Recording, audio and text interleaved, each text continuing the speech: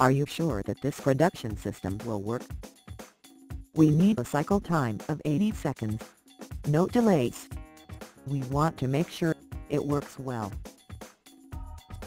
Let's analyze this production flow in a 3D dynamic simulation model.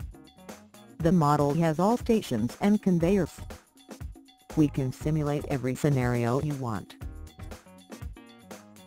We expect difficulties when we produce a mix of 50 type A and 34 type B per hour.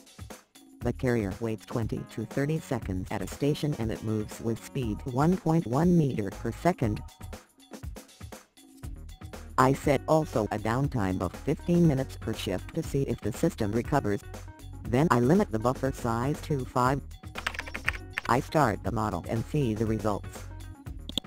See buffer sizes over the time, takt times on the assembly line and throughput. Looks good. Let's change the input data again. Now 3 product A, B and C 33% each. Done. I see. The tap time is stable. Can we reduce the number of carriers? And the number of modules in the buffer too? Sure, let's test that immediately. Ready?